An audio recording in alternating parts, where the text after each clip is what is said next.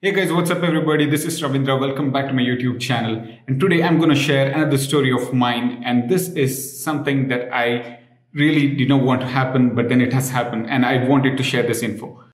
Well, if you're in India or if you're in any other country where there are drone laws, I guess it is in each and every country now. And it's really hard for you to fly an expensive drone without a proper justification and permission and so many other things. There are a number of things which I want to share some other time, maybe in another video. But then DJI Mavic Mini is something that is legally allowed because it is considered as a nano drone and it's below 250 grams.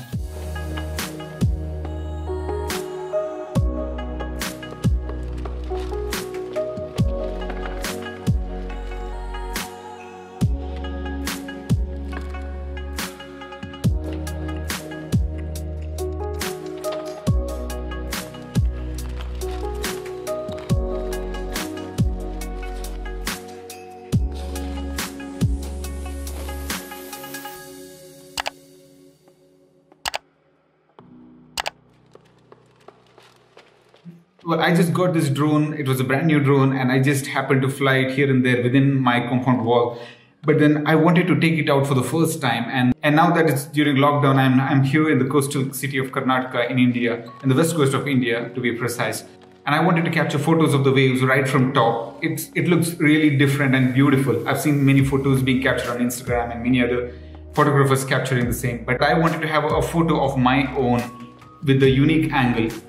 It is not just a regular photo that you capture from your mobile in the ground level, but right from top. It looks really different and really nice. And this is the one that I had captured earlier. So you can just have a look. So this is a regular sea wave that you get to see, whereas this is the view that you get to see from top, and it's just beautiful. So I wanted to capture a photo of this kind, and that's the reason why I took my drone to the nearby place, which is a famous place, that's Suratkalod, NITK beach. And the place where I stood was on top of a small hill where there is a temple right next, and there is a lighthouse immediately next to that place.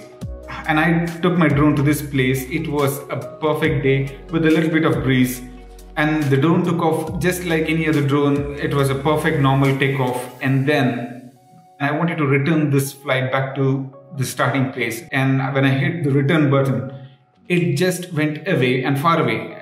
Luckily, because I've been flying it for the first time, I had the propeller guards on. And when you have the propeller guards on, you have some restrictions when it comes to flying the drone. You cannot go too far. I guess the distance is around 50 meters. And when it comes to vertical height, it's about 30 meters. But in spite of all of these, even though I had the propeller guards on, it went on and on. It just went away. And the worst thing is, it is far below and I'm on top of the hill. And far below is the Arabian Sea, which was really scary because the drone was right on top of the waves right now, and there is no way I can go there and capture.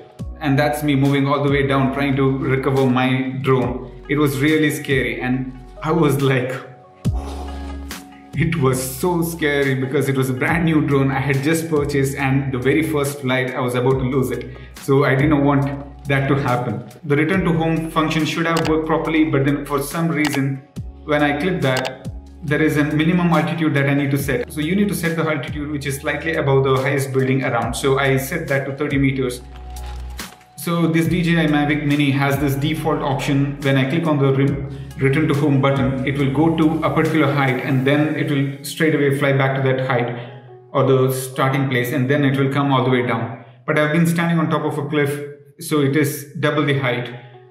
But then this particular drone was right on top of the waves and it was almost double the height, and I don't know, for some reason it was just flying away. And I've seen this kind of scenario happening to many others. I've seen a lot of videos where the drone just goes away in the sea and it will finally land in the water, and I did not want that to happen. That was the worst case scenario that can happen to anyone. So I just went all the way down to the coastline, hoping that I can recover by just moving the joystick down. It will come all the way down, vertically down, but then vertically down is the sea waves. I still had some hopes that I can recover it, but then somehow I managed to get the control of it. Well, initially the return to home did not work properly, but then, well, I could see that later in the buffered video that it was returning back to the original place. But then the drone was so high above and it was far away, and the Mavic Mini being so small, I could hardly see any movement. and I could only see that the drone was flying far away. Luckily, I got control of it, but it was a horrible experience that I had. The first thing that I did was to bring it down, and there was no place to land it. And in this particular drone, there is no obstacle avoidance other than the one which is at the bottom of the drone. So there were high chances of it colliding with the branches or the trees around.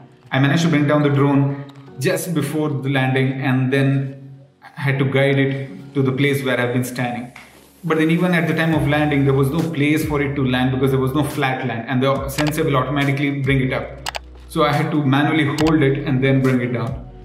Well, that was it, guys, but finally I somehow managed to get my drone back. It was really scary. Well, there are three things here. One is, I don't know why the drone went far away even though I tried to bring it closer to me. The second thing is, the return to home did not really work that well for some reason. Maybe I did not use it the right way, I'm not sure about it. I even got a warning message when I was trying to fly. It did not even cross 30 meters and there was this high wind warning that I got. But I still managed to just capture the photo and I wanted to return it back, but then this is what had happened. But finally, luckily, I managed to get it back, which is something that I cannot forget. So every time I fly a drone, I make sure that it is not too far away and it is just within the 50 meters or somewhere around. And there is an advantage of having the propeller guards because it will not allow you to fly too far away from your position. So it's always good to have in one way, at least if you're a beginner and you're just trying to fly this drone. I luckily had that, and I guess that's the reason why it did not go beyond some range to the sea.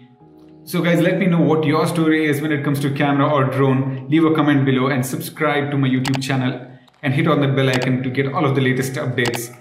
Thanks for watching, and I'll be sharing another video where I will be mentioning about all the documents that you need to carry when you're flying a drone here in this place or anywhere in the world. Thanks for watching. Cheers. Bye.